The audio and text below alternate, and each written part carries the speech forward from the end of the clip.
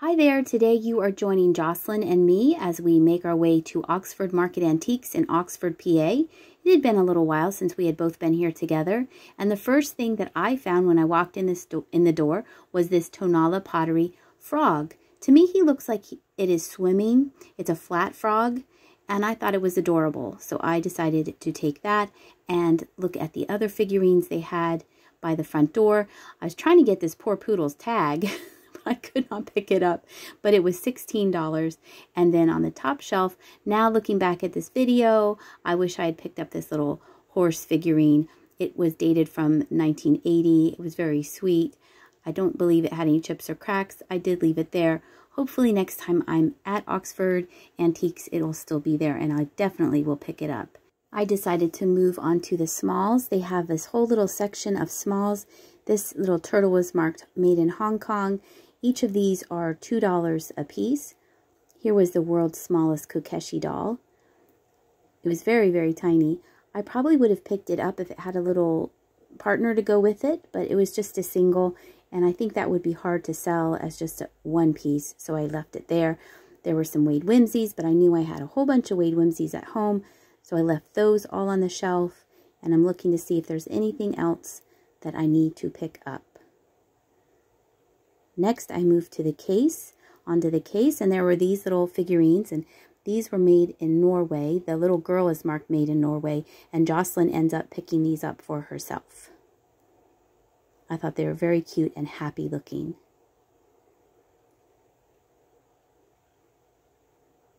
And then in another little area, they had these dolls tucked into a mirror.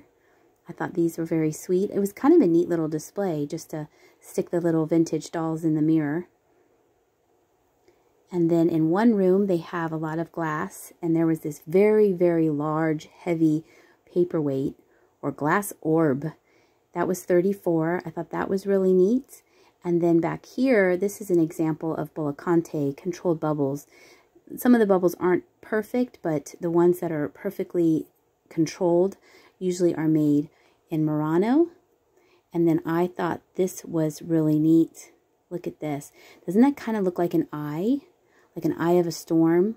It was a neat shape. It was very, very heavy. It was only $18, but the sheer weight alone for shipping, I decided to leave that for somebody else who doesn't have to ship it. And here is a look at the other glass pieces they had. I thought this frog sitting on the shelf was very adorable, and I really like the looks and the graphics on this vase. This is an armored Tonala duck. I believe it's a Tonala duck, but the tail was crimped, so I did leave that there. I've sold those in the past. And then I like how they display the glass in the window. This section now that we're in is $4 or 2 for $7, and I thought that pig was very sweet. I believe that you put it on the edge of a planter,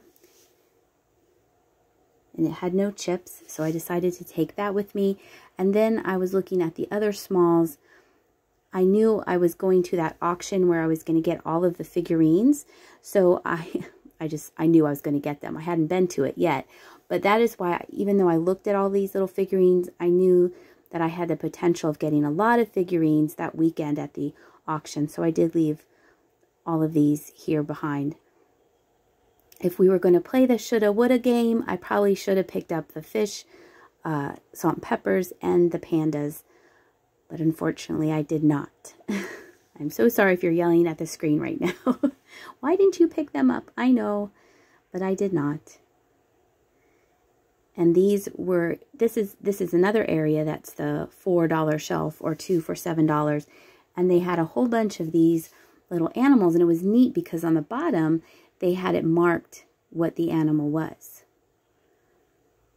I thought they were very sweet, but I didn't feel I needed them, so I just looked at them.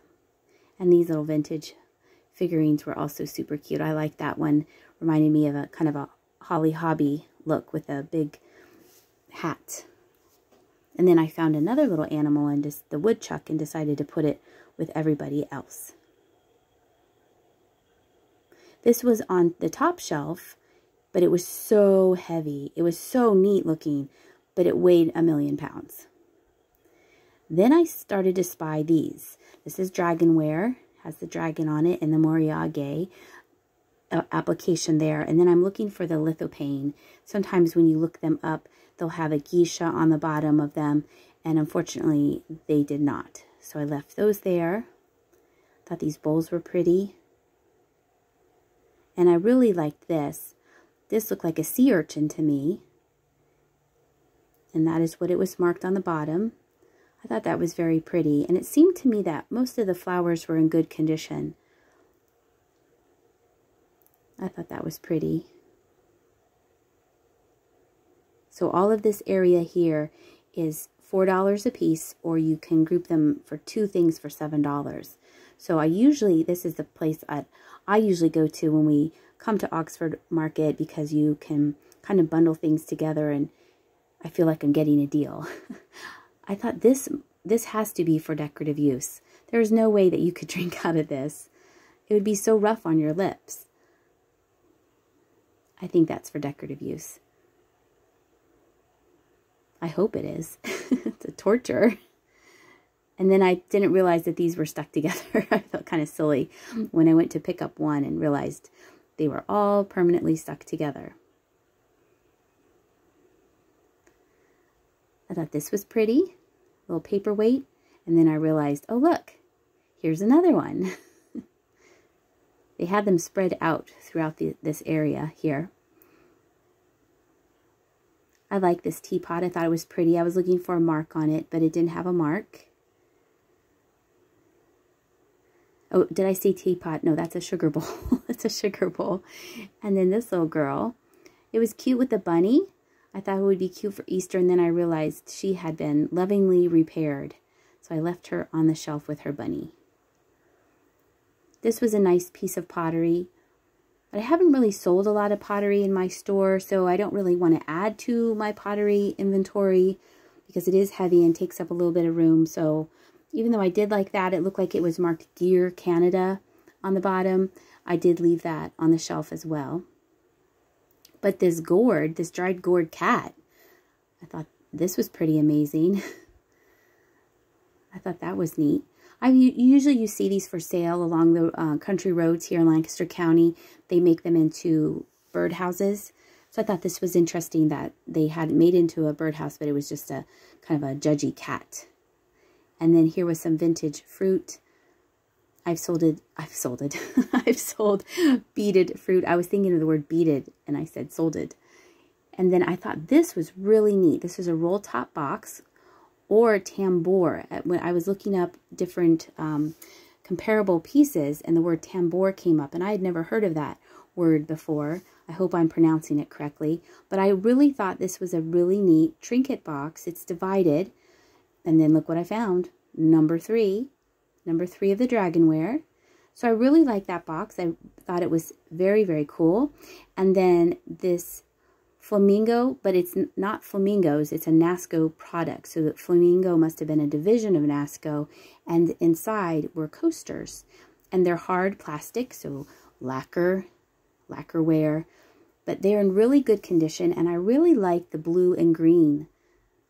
I really thought that was very neat. And all of them were there, and none of them are cracked. And the lid wasn't cracked. Sometimes the lids get cracked. So I decided to take the coasters after I looked at the label one more time, making sure what it says. And then the little ginger jar caught my attention. It has chrysanthemums. It's old. It has the blue Made in Japan sticker on the bottom. I thought it was a nice, pretty size. And then I looked up and there was this one. And I thought, well, this is pretty too. Same age, same blue Made in Japan sticker. It had birds on it. And so I decided to take those 2 with me. And then I'm seeing, are there any more? This little jar I thought was pretty. Seeing if there was a mark on it, but it just had an old sticker. Probably a store sticker, I would guess. And I would think that was a vanity jar. And then these reminded me of cymbals, but they weren't. They were clay, but they were pretty shallow for being candle holders. And this was for a really, really, really, really tiny bonsai. And these were some made in Occupy Japan figurines. I'd like to thank a viewer for sending me a little frog. Kristen from Maryland, thank you so much for sending me the little Occupy Japan frog figurine that holds onto the side of your planter. I thought it was very nice of you to send that to me. I really appreciate it. It's so sweet. Then I found another ginger jar, but this one was marked $12. But it also seemed like it was the same age as the other ones. But because that one was marked 12, I decided to take the two that I saw earlier. And then I found a lacquer bowl. These are like the lacquer boxes that I find that are made in Japan. And I've never seen a bowl before, so I decided to get that. Now we are moving on to another section of the $7 shelves. I thought the little kitty cat was sweet, and I thought this was neat too. It's 3 cracked eggs together. That would look pretty if you put flowers in the little cracked eggs. The flowers around the eggs were pretty chipped up, so that is why I left it on the shelf. And then here was an old souvenir trinket box. One of the many things I like about Oxford Antiques is they always have new things. Their stock seems to rotate fairly frequently, so no matter whenever we go here, I know we don't go here too often, but it's not like, oh, we saw that last time we were here. This is the same. This whole shelf looks the same. It's always new and exciting things to find. I thought this was an interesting piece. I think maybe those were enamel, the flowers. I don't think they were porcelain, if I recall. I thought that was different. I think I'm trying to figure out what the flower was made out of. And then I saw this little paperweight. I thought it was very sweet. I liked the turtle. I liked the little bit of blue in it.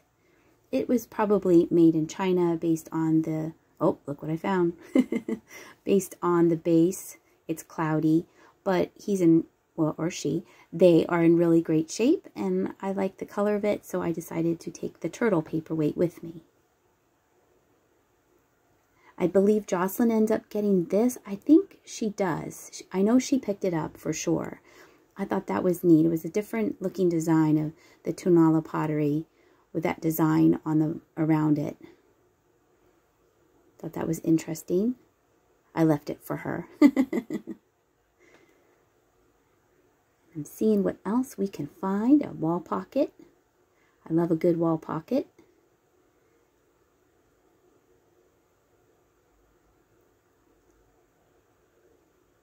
Here was a big dish made in Italy. They had a couple of those dishes. That's the dish on the left I'm talking about. And then this is more of a Talavera. I would guess this is Talavera pottery. The brighter colors. That dish right there is an Italian dish. And then here's a big bohemian style tray. Had a very pretty design on it.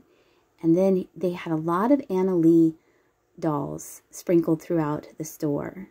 So I had already found all of the dragonware teacups, so then I made it another hunt to find all the different Anna Lee dolls that they had. I thought this chicken was very, very cool. It was really big, and then I thought this was really neat underneath it. I like the style of the colors that they picked. See, so then I was like, oh, where can I find all the Anna Lee dolls? Here was like a gymnastic or a ballerina Anna Lee doll. And then there was a critter, Anna Lee. And then they had a couple of these. This one was only $9. So that made me think that maybe there was some slight damage maybe to the petals, because I saw other ones that were a little bit more. And here's another one. Isn't that sweet? I like the Anna Lee. Some people think that they're a little creepy, but I thought that was very sweet. Here was another one. They were everywhere. Once I spied that they had them, it was easy to find them throughout the store. This was really pretty. This is Capodimonte. I recently had picked up some Capodimonte flour at Goodwill that was in really great shape, but I haven't listed it because I am worried about how to ship it without breaking any of the petals, because the petals are so delicate and could easily break. So I'm enjoying the flower that I found at Goodwill, and I really thought that yellow flower was very pretty too.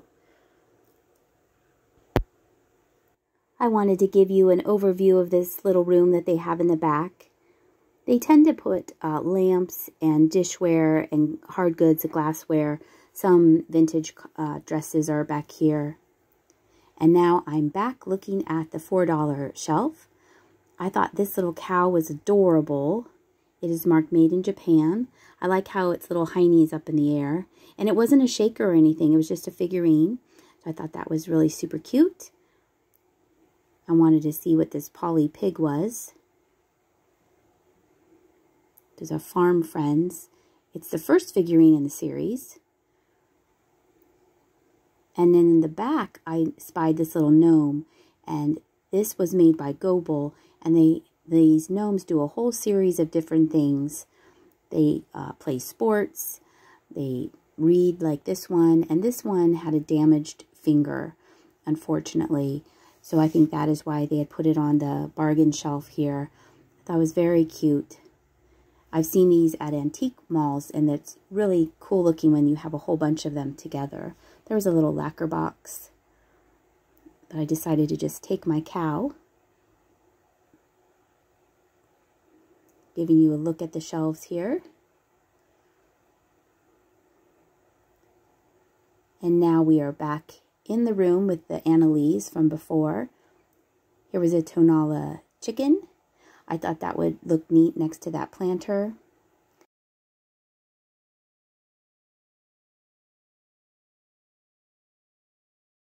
Yeah, you should go back and get that. Across the United States, 1949.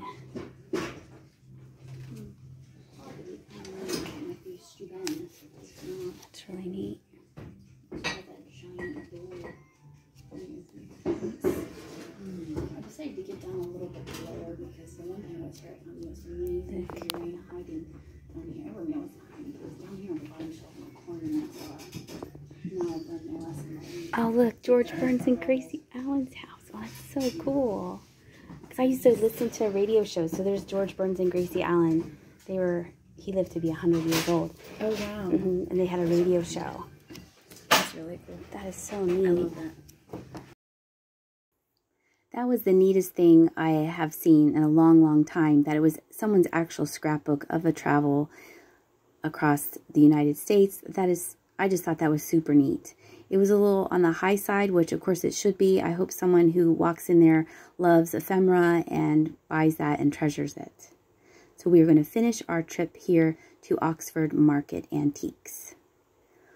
I want to thank everyone who has already purchased a shirt or a sweatshirt or a tank top from Bonfire. I just want a friendly reminder that the last day to order for this limited campaign is April 10th, 2022. I appreciate all the support that you have given me, and this will really help my channel grow and spread the word about Flying Pig Thrifts. So thank you so much for buying some merch. Coming up next is everything I picked up on this trip to Oxford Antiques. If you have had a hankering for a road trip, check back tomorrow for Jimmy's travel vlog on his trip to Michigan with his dad. I think you'll enjoy the sights of the UP, and you won't have to pay for gas. Thank you so much for watching this video, and I'll see ya